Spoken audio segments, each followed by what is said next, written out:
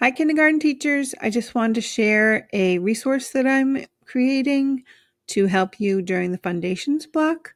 It's a great tool to use during a synchronous lesson. So you can see here I'm starting off with the first of the foundations letters that are T, B, and F.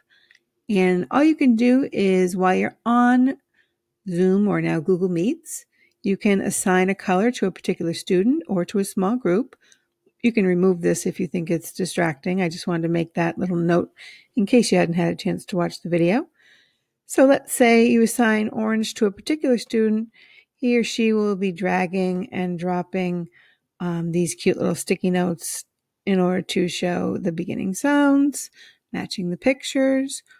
You could also assign each color to a small group and they can work together. If there are 5 kids in the group, you can model one and they can each do a sticky note, that kind of thing, whatever works for you.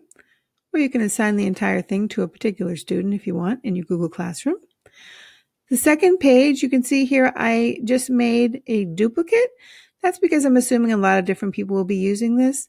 So if you get here and this board has already been created, you can clear the frame, but that will cause maybe a little bit of extra work there. All you have to do is create a duplicate. So let's say this one is the one that's done. I already have a duplicate made. You would just go in and create another duplicate so that you could use that one, and we can just keep going. So that is the first one. It's the letter sorting.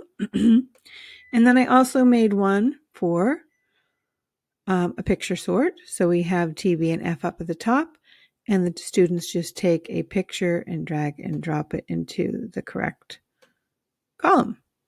So you can see it's very easy for them to move, and I think it's a nice way to engage them. Everybody can have a chance to just grab an icon and drag it where they want. So I hope you find this tool to be helpful. I know Foundations is coming out with a Fun Hub, but this is extra and additional practice items that you can use while you're online teaching your students together in a very interactive way. Hope you like this tool.